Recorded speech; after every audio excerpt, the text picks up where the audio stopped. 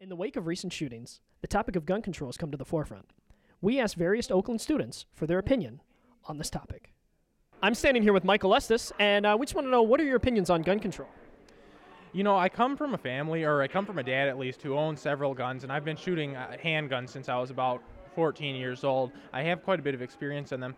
Even without taking into account this most recent event, which has happened, my opinions on gun control and handgun ownership in the United States have always been geared towards the negative side. I'm not a fan of them. I enjoy shooting handguns, but if it managed to save any lives, I would definitely give up the handguns. That I don't personally own any handguns, but if I did have handguns, I would give them up to save lives. Quite frankly, especially with the Aurora event and now the name escapes me, but yes, with the two most recent events, it's getting more and more ridiculous. I have a blog post on the internet which I wrote extensively about it.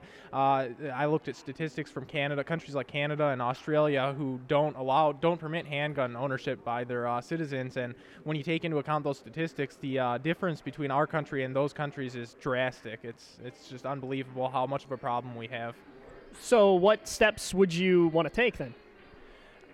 Quite frankly, what Australia did was it was extremely good. What they did, their program was to buy back handguns, offer to pay people money for their handguns, offer to pay people a decent price for the handguns. If they accept that money, then that's good. If they don't accept that money, then take their handguns away. That's just take them away completely. So either you give them back and you're paid, or you just have it taken away from you completely?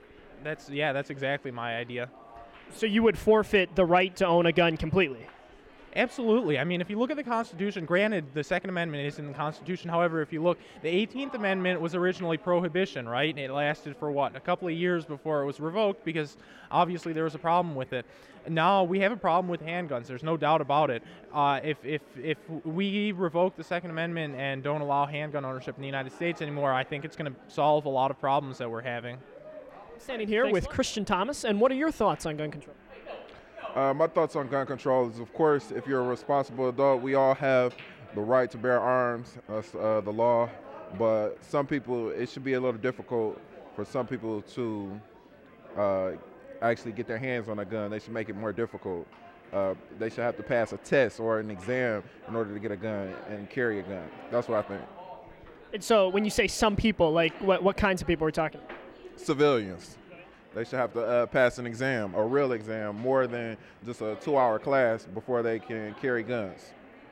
And would you be okay with them owning handguns as well as assault rifles and any sort of weapon, or would you limit it to only a certain kind of fire? The bigger the better. Whatever kind of gun you want, It's just as long as you're going to be responsible adult, not go shoot everybody. I'm standing here with Nathan Showalter today, and I'm just wondering, what are your thoughts on gun control? Well, I mean, I believe that guns are like a right, they're in the Constitution, Second Amendment. I do think that there should be some kind of, I guess, more regulation than there is right now, like maybe background checks or something. Something should be changed, I think, because of like all the tragedies that have been happening recently. But ultimately, they should not be just completely gotten rid of or anything. It should be a right, but yeah. So you would have like a background check, and what would that check look for? Just, I don't know, if they have like a criminal record or anything like that. Just. All right. I'm here with Walter Lasher today, and we're just wondering, what are your opinions on gun control? Personally, I believe that gun control should not be very strict at all.